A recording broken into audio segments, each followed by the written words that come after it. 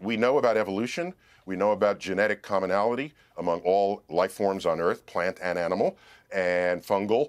And so this comes to us from very hard work invested in the biological sciences. You add some of that to the geology and astrophysics of the early solar system, and we go from raw ingredients drawn from the periodic table of elements, forged in the hearts of stars, that are everywhere in the universe, by the way, the ingredients of life, hydrogen, carbon, nitrogen, oxygen, that they're the most common ingredients in the universe. And for life to be based on them, it tells you that life is highly opportunistic.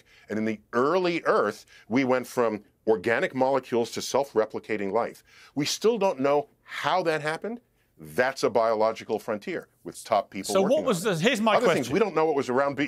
Here's my question for you. If I was Merlin, this is what I'd be asking, right?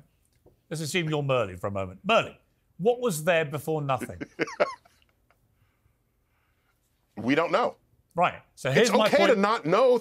That's the whole point of science. No, but the whole point of science is go where you don't know the answer. That's why I believe in God, because there has to be a superior thing out there which can answer that question. The human brain cannot answer it because they can't, because nobody knows the answer. Therefore, there has to be, does there not, logically, a superior thing which can answer that question?